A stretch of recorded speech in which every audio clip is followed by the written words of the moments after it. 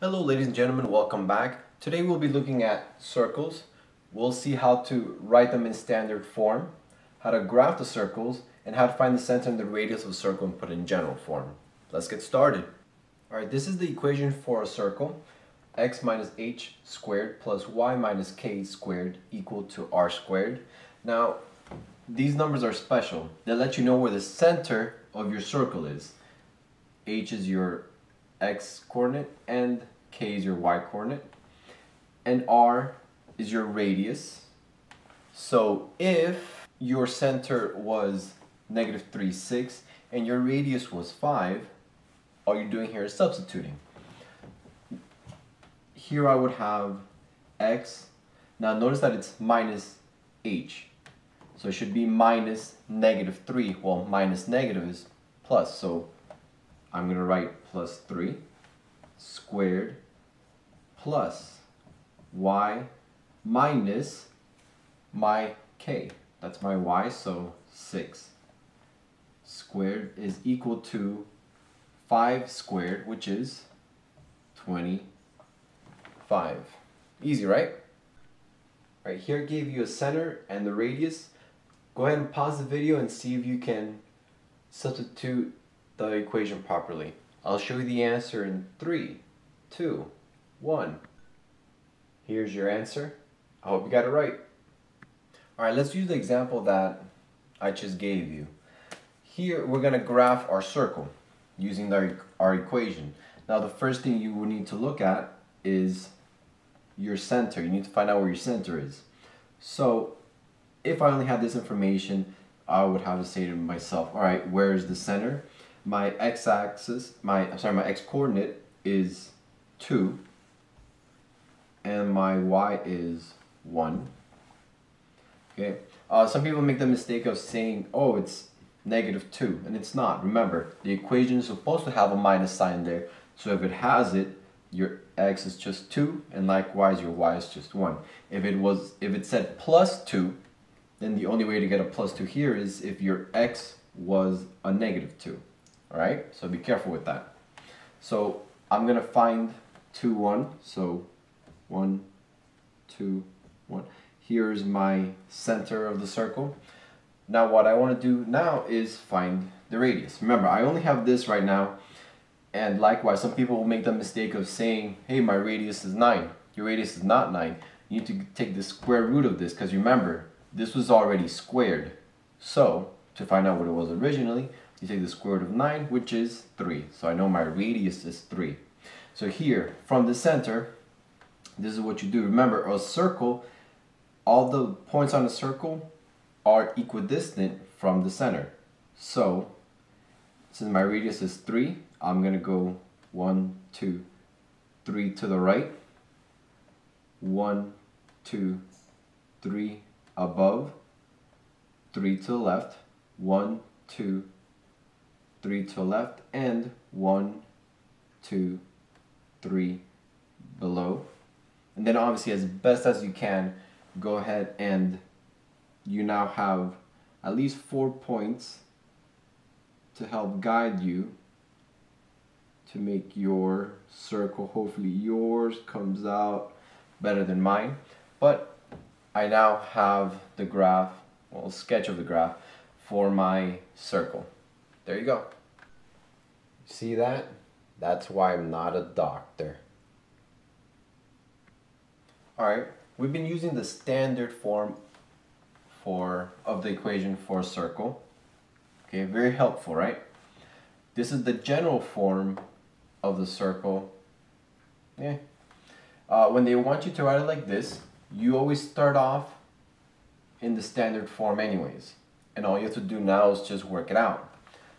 Here, I have, and I'm still using the same example as before. Here, I'm going to get x squared minus 4x plus 4, okay, plus y squared minus 2y plus 1 equals to 9. I'm going to go ahead and collect like terms now. I don't have anything for my squares here. I don't have anything for my x, so minus 4x. Likewise, don't have anything for my y, but I do have some constants, and actually I have one here. Okay, it is on the other side though, so I can't touch it yet. 4 plus 1, that's just 5, equals to 9. Now notice that in the general form, you want the right side to be equal to 0. So I got to bring that constant over, I got to bring that 9 over, and my final answer is just x squared plus y squared minus 4x minus 2y minus 4 equal 0. So I moved it from standard form to general form. Alright, what if you're going the other way? What if you're going from general to standard? Or even if they give you a general form and they ask you to graph it, well, notice that it's not very helpful. It doesn't tell you where the center is or how much the radius is. So you would have to put it in standard form anyways. Let's go ahead and do that. So what I'm going to do is I'm going to put my x's together, x squared plus 4x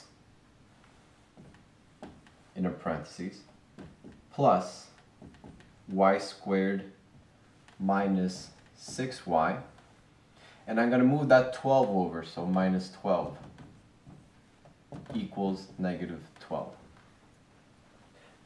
Notice they're starting to look like our standard form.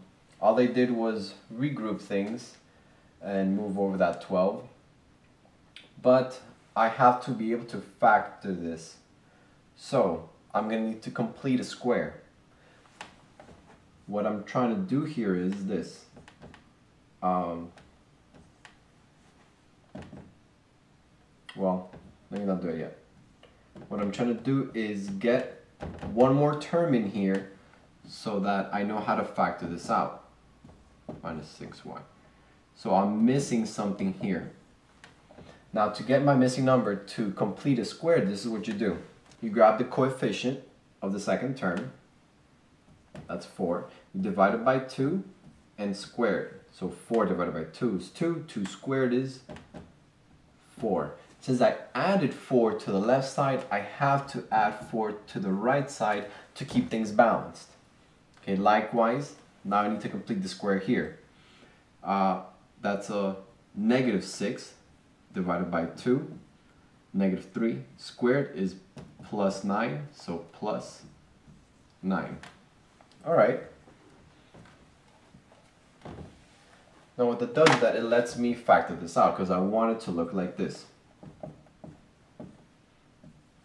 Something something squared plus something something squared equals, let's see, that should be 1.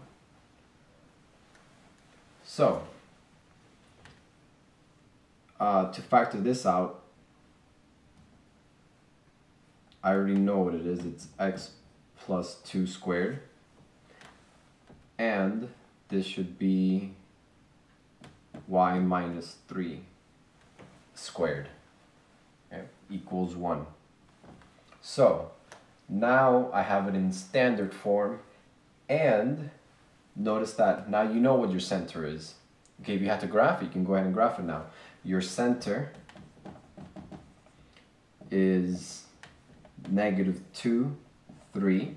Remember, because this says plus here, that means this is the opposite of it. So negative 2, 3, and my radius, remember I take the square root of whatever's over here. The square root of 1 is 1, so my radius is 1. There. Go ahead and pause the video and try this one out. Change this from general form to standard form. And this time, instead of just showing you the answers, I'm just going to work it out, but really fast without stopping. So I'll show you my work in 3, 2, 1. All right, here I go.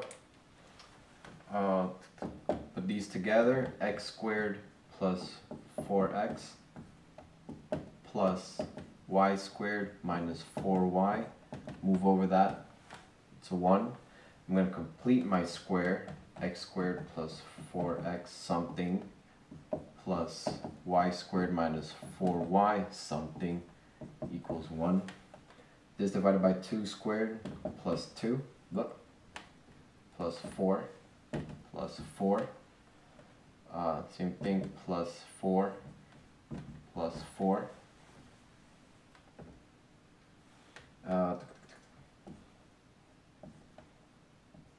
Plus squared equals 9, and this is x plus 2, and this is y minus 2. There. My center is a negative 2, 2, and my radius is 3. Hope you got it right. That's it for today. Thank you for joining me. Until next time.